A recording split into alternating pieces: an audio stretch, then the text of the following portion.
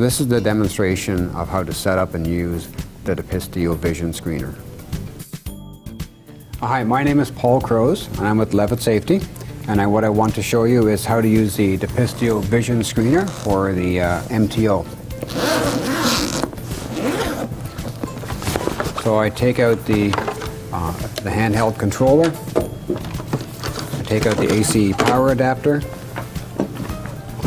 and I take out the Depisteo Vision Screener. I'll set that away.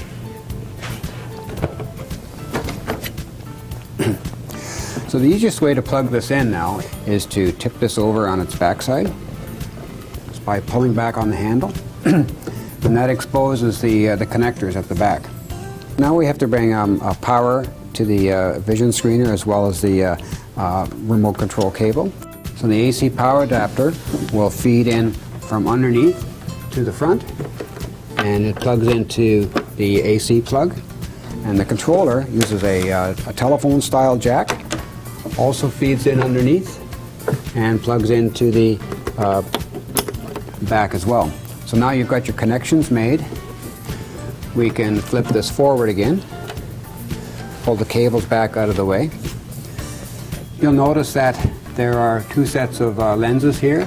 The upper lenses are the ones that we'll be using.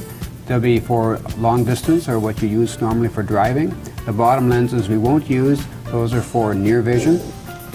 We also have a removable forehead piece that's very easy to clean between subjects. That fits there. So when I plug this in, you'll hear the Depisteo Vision Screener start up.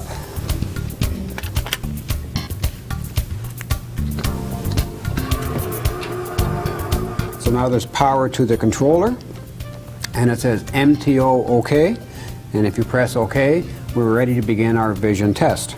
Jonathan, if you would have a seat here and look into the vision screener. I'd like you to have both eyes open and look into the device. Now, just back up for a second. You notice Jonathan wears glasses, so if the person being tested normally wears glasses, this is the way you should do the test. If they normally wear contacts, then the contacts should be in place. If they wear bifocals like I do, then wear the bifocals, but look through the long vision side of the bifocal. So again, Jonathan, both eyes open, and just put your head into the device and look through the top set of lenses with both eyes open. And I'm going to press the right arrow key and select the binocular vision choice. So what he'll see inside now is a regular Snellen eye chart. So it'll have 10 lines of letters on it, and he'll have to read whichever line that he can see most clearly. You'll be comparing that against your standard and scoring his ability to read those levels. So once he passes whatever level he achieves, that's recorded and becomes part of the test. The next step that we have to go through is the peripheral screening test.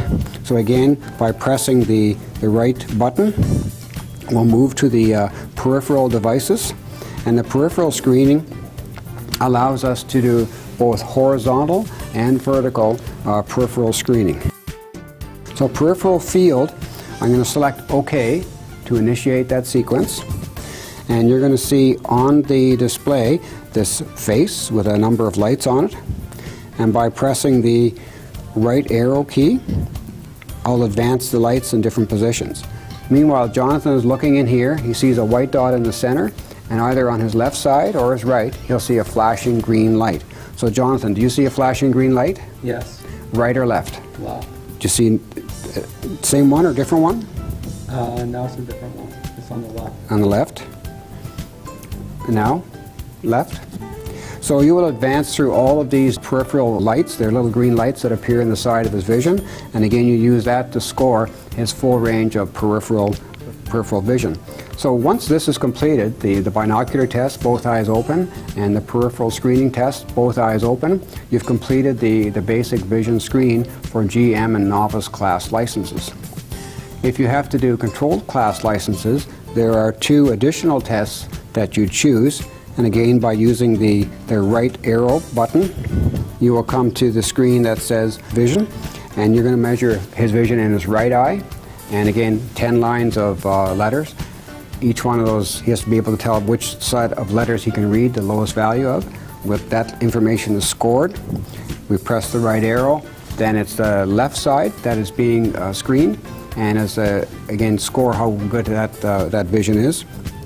And once those are scored, then you've actually completed the control class section as well too.